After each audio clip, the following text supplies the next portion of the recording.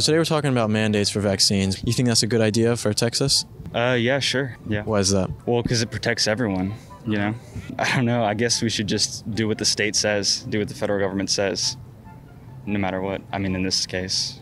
So. If I told you right now that I'm unvaccinated, how would that make you feel? You think I'm selfish?